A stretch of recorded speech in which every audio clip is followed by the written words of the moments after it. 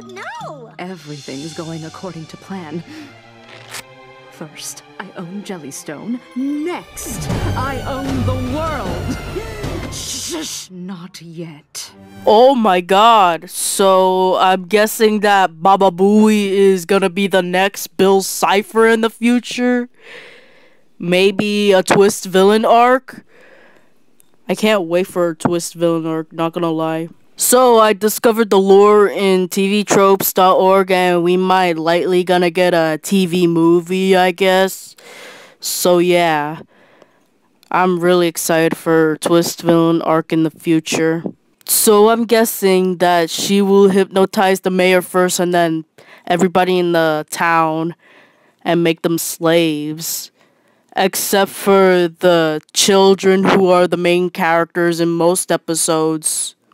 Man, if she hypnotized Spooky like this, then I will be crying and shedding tears because I don't want my baby girl to be hypnotized by Bobbie.